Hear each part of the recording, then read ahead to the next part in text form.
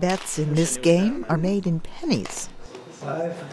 But everyone at the table is a big winner. That's because the 80 or so retirees at the Clark on Keller Lake facility in Grand Rapids, Michigan, were recently joined by several much younger residents. 3 Western Michigan University graduate students are living in the retirement home as they complete their studies in the school's occupational therapy program.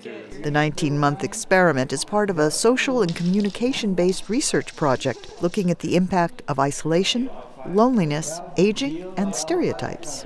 The goals are to break the stereotypes of both aging and the stereotypes that each generation could have of each other.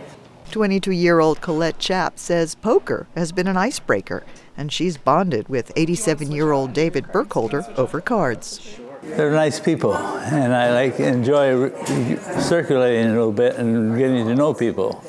After just 6 months, the generation gap here has narrowed to almost nothing. These people they're not just my neighbors, they're my friends, they're my family now, and it took time. It was hard at first, but I think the point that we've already gotten to is just so exciting.